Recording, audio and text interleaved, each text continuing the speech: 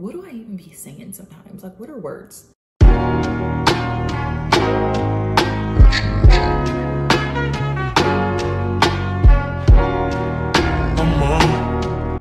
Hey friends, and welcome back to the channel. My name is Lauren. If you're new here, and even if you're not new here, stop what you're doing and double check that you're subscribed, please.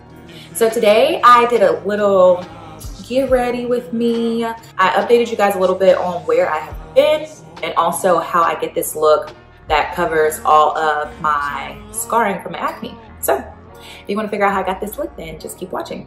Today I'm gonna basically show you guys how to get a full coverage makeup look if you are someone who struggles with acne, or maybe you got over acne and you still have a lot of scarring and texture, because same sis.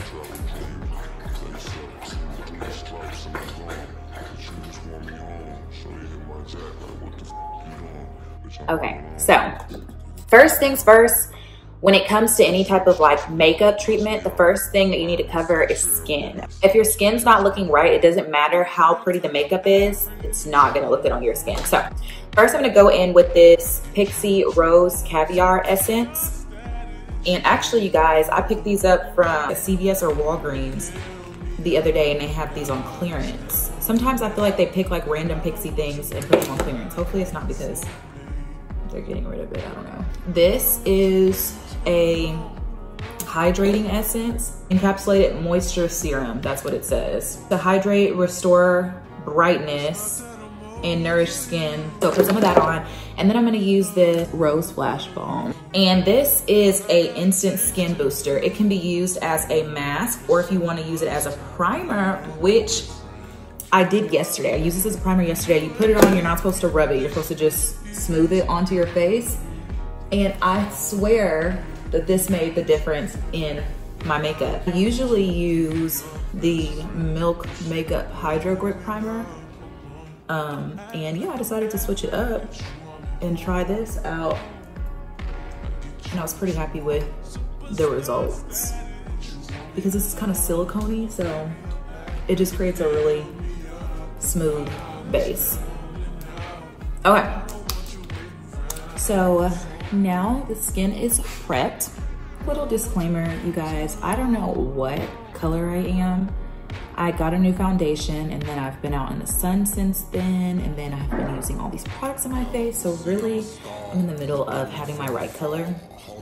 But this process usually works for me either way. I can make it work, you know? So Too Faced Born This Way Sculpt and Conceal Concealer, kind of spot treat. I'm just gonna put this anywhere I have like extremely dark spots, and I am aware that this is too light. This is my actual under eye concealer, and it would probably be a lot better if you color correct it, but my foundation is also too dark.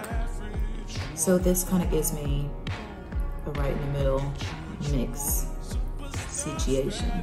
I've been struggling a lot recently with hormonal breakouts next to my chin. Baby, I'm over it, for real. Like, come on, get skinny now, please.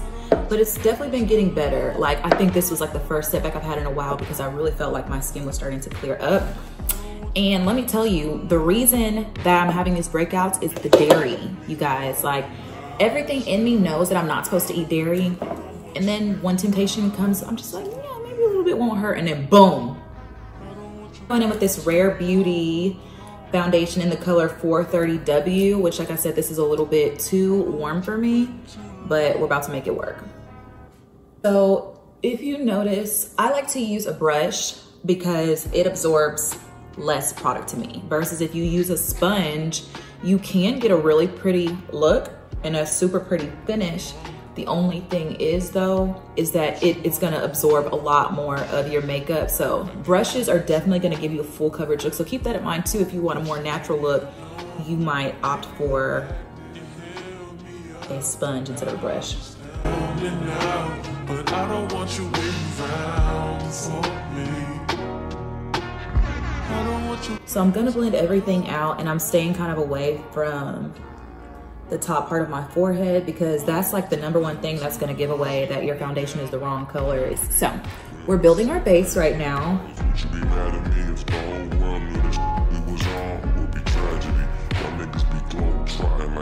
This is what it looks like pretty much after one layer of the foundation and the concealing spot treatment. So this foundation, I think, does a pretty good job of giving me coverage.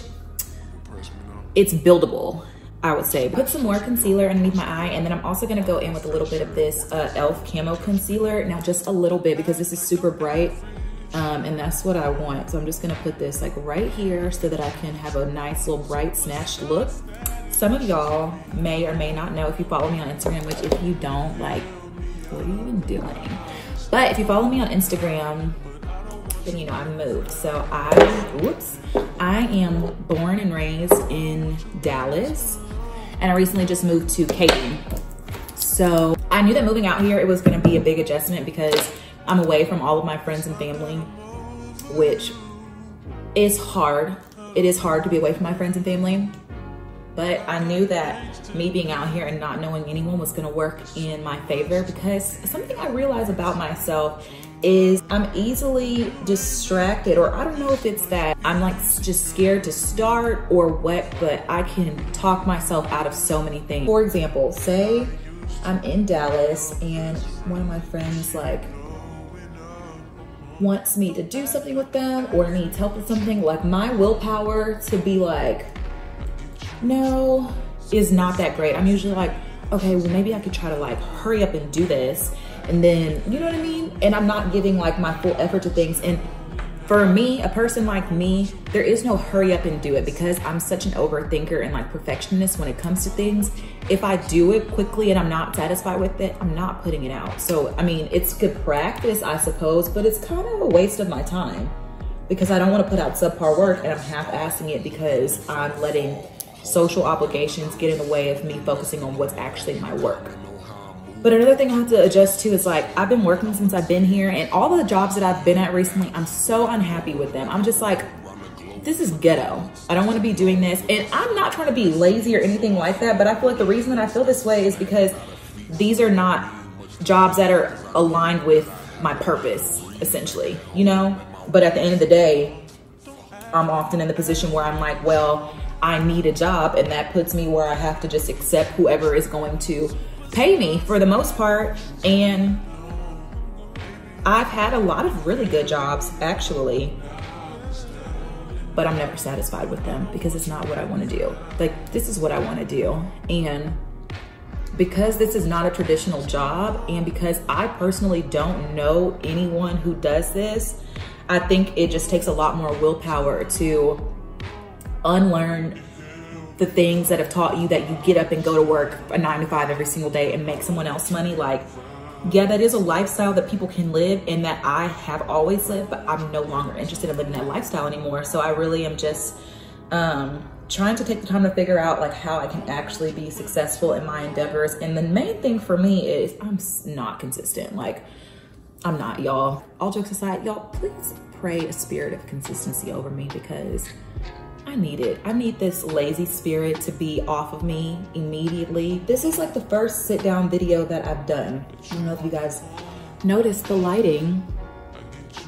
I got a light. It's the one that Carly Bybel uses, and she talks about it in her video. I'm gonna have everything linked below for you guys though. And you guys, truly, I am in love.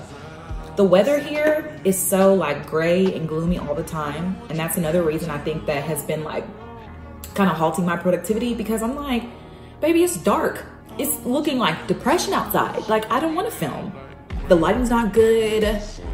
It makes me feel, I don't know, like I'm just a person who like, I'm gonna thrive when the sun is out. Like, the sun is out and I'm like, oh, we doing things? Oh, we're productive? Okay, oh, we're drinking our water? Oh, we're going for a walk? Oh, we're filming? Oh, we're taking pictures? You know what I mean? Like, the sun's out and I'm acting up. But it's gloomy and I'm like, sleep is that shit? I'm kidding. I really don't even sleep like that during the day, but I gotta let you guys. So basically, now I can film even when it's dark outside. Like, I don't know if you guys can tell, behind me, it's actually a rainy, gloomy, cold day outside. And before, that would have meant that like filming this video today was not an option, but now it's like, baby, They ain't said Nathaniel. Let's just take a moment for the skin. This is with just our base on, basically. And yes, that did take a little bit of time, but this is really good coverage. This foundation has a dewy finish, but I am going to set it with powder, so that's gonna be okay. If you guys have foundation recommendations, I would love them. I need to put something on my lips. Excuse me. It's all feeling crusty. Also, if y'all struggle with like really dry lips or anything during the winter, this is hella empty, but this is what I just put on my lips. It's a healing ointment from CeraVe, however you say it. This is really good, and you can use it on your skin if you're having like some really like dry issues, because a lot of times if you struggle with acne or hyperpigmentation, you're probably putting a lot of like drying stuff on your face. This will kind of bring you back. Now I'm going in with this Maybelline Fit Me translucent powder. I don't know what color this is. I think it's like in the color medium. This is an option, but it's not my favorite. I honestly think I would prefer the Laura Mercier, but I'm using this little Real Techniques brush. I'm dipping it in here, and then I tap off any extra, and I'm just going to stamp it.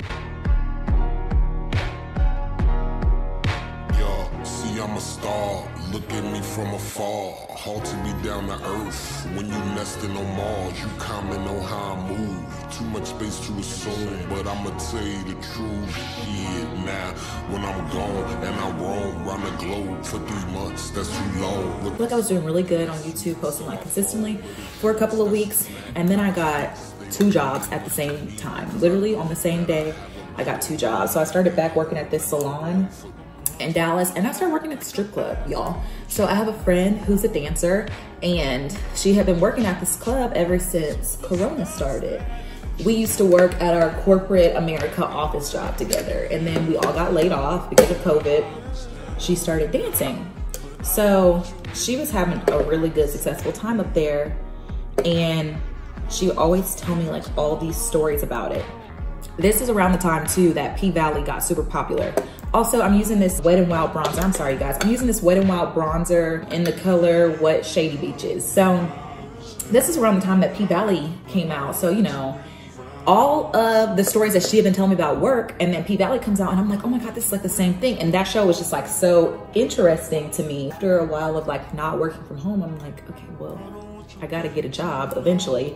So I go up to this strip club, and I went and got a job as a waitress. I didn't dance there. I was just a waitress. But so I started working at the strip club for a couple of weeks, and that was like really crazy and interesting, but it was fun. It was fun to be able to work as entertaining. Like the whole night, there's something for you to watch. It's not gonna be boring. You can bet that. The only thing was I was working at this strip club from 9 p.m. to 5 a.m. They close at 5. I wouldn't really get off or be on my way home until maybe like 5:30 or after. So I would get home and it'd basically be like right before 6. And then I would have to be at my other job in the morning at 9. So I would get home. You get home from the strip club and you stink.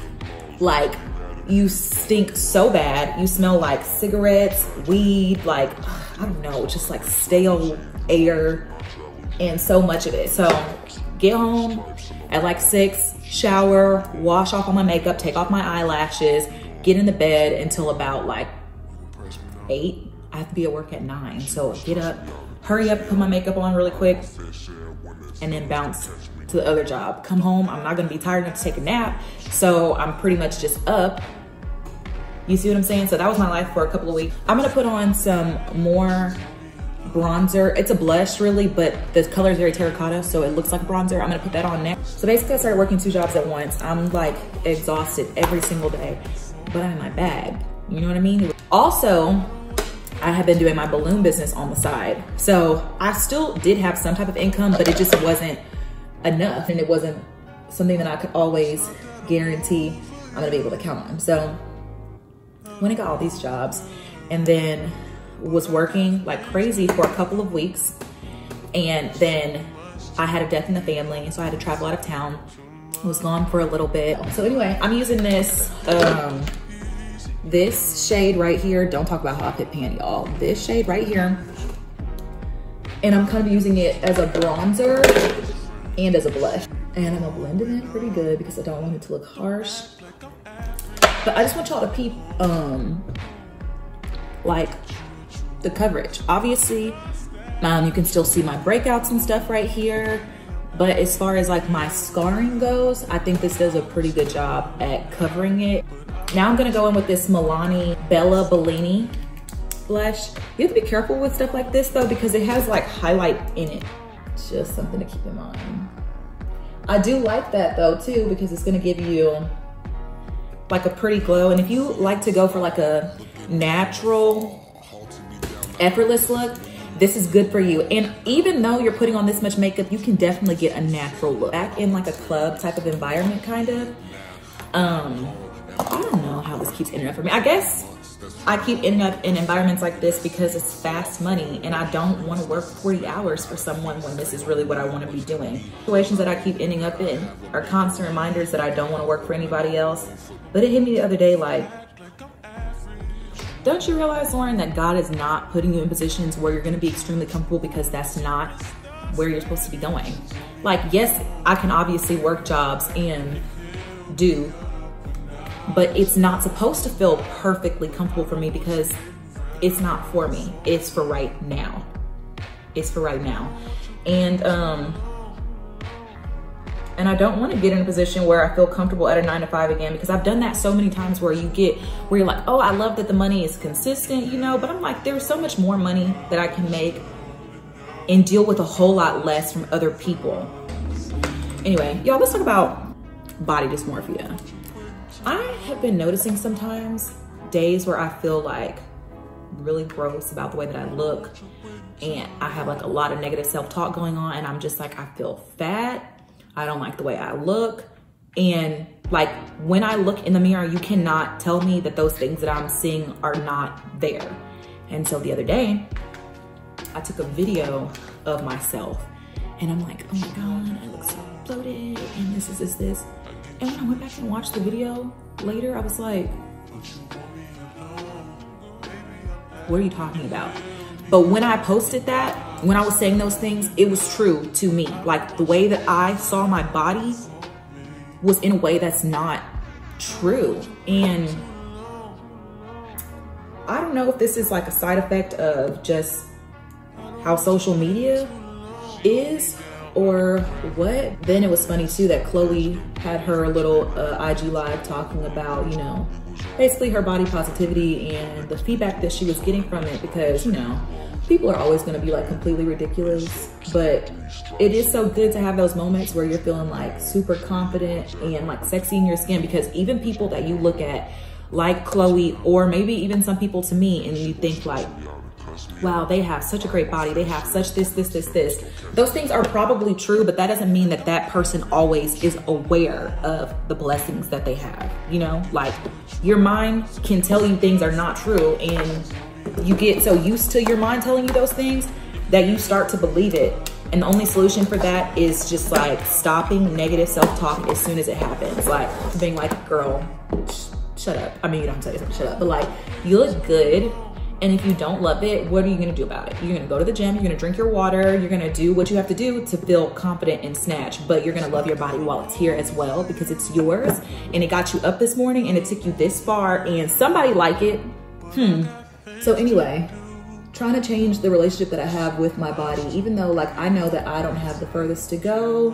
I'm not that far from my own body goals. I'm sure men deal with insecurities too, but like you have to really remind yourself that it's not as bad as it seems, and you really do look great. You really do just have to appreciate your body with every level. Hey guys, I'm back. Hopefully the lighting outside hasn't changed too much, but I went ahead and pretty much finished my makeup. Well, I put on some lashes, finished my brows and eyeshadows. I'm gonna go back in with the blush, the dark blush brush, stamp that on. And then I'm gonna take this Milani Glow Baked Bronzer in the color 4. And this is like the most natural looking highlight color I've ever seen personally.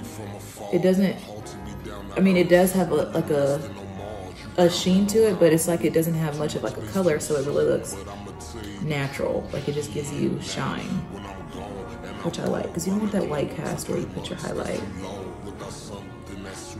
And I don't have a contour that I actually like right now, which is why I'm even going in and doing the highlight, because I feel like sometimes if you contour good enough, like you won't have to do that, but I think it gives a cute little, y'all, this hair is cute. I'm really here for it. This is the CoverGirl gloss in Toasted Grill. It's like the most natural looking nude. Oops. And love that for me. This is so pretty. So a little bit of my Fenty Gloss Foam.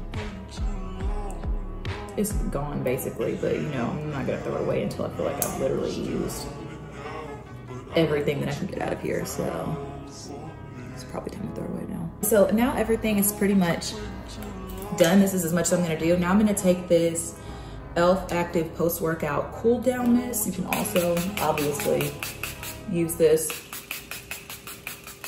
to set your face. And I like to spray kind of a lot because I feel like that's what makes the makeup start kind of like melting together and gives you more of like a natural look. And when you're someone who uses a lot of makeup to cover acne and you still want it to look natural-ish, like you're definitely gonna need a setting spray or some type of like face mist for after, because all the powders that you put on to get the coverage will make you look cakey. So